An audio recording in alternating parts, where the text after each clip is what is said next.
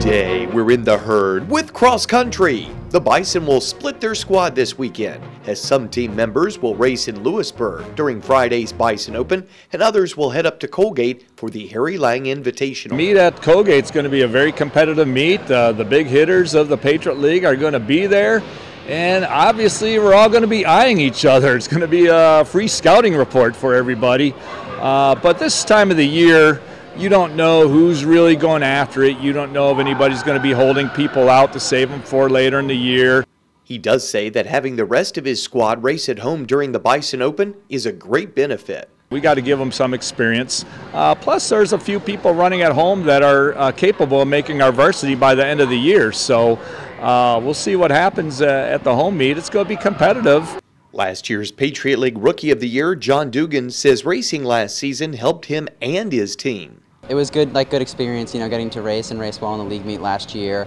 And as a unit, we really came out of that meet with a lot of positives, even though we didn't finish as high as we'd like to. So we took that focus and really took charge of that throughout the whole year, each week, even through the track season, getting ready for this season. Of course, Dugan worked hard all summer long on his running ability, but he was also able to do so in a familiar environment. I worked back home, and my track season was extended into June for the USA Outdoor Junior Nationals.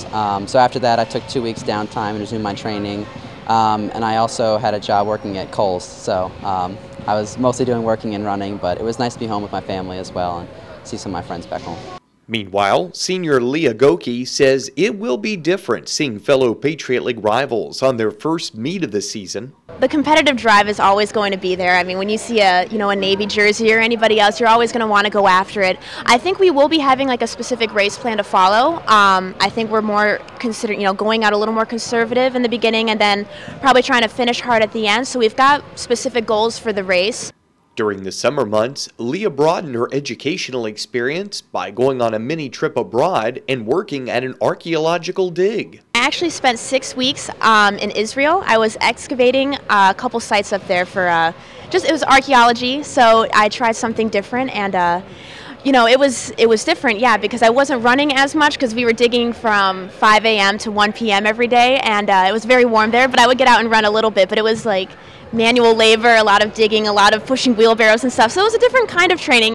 The Bison Open begins at 5:30 p.m. Friday, and the Harry Lang Invitational gets underway at Colgate Saturday at 11:30 a.m.